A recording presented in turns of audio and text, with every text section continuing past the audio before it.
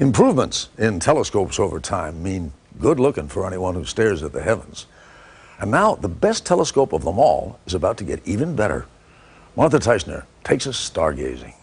These extraordinary drawings actually influenced the design of the giant telescope at Mount Palomar in California. They were done by Russell Porter, considered the father of amateur astronomy.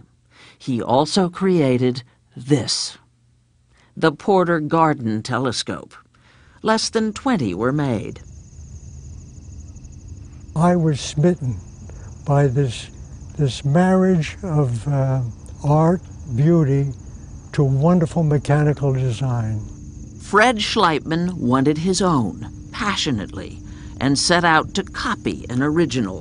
When you see the modern-day telescope, they do wonderful things, but they're not beautiful. For Schleipman, a retired engineering professor, getting his hands on a Porter Garden telescope was like pursuing the Holy Grail. It took him more than 30 years. Duplicating it required redesigning every part. Each telescope is handmade. Yeah, here she is. How does it work? Oh, it's a reflecting telescope, just like the one you see in a big tube. Schleipman and his son Russ, a photographer, are selling them.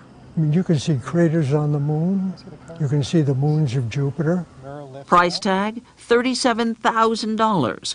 But today's super high-tech amateur telescopes can run $100,000.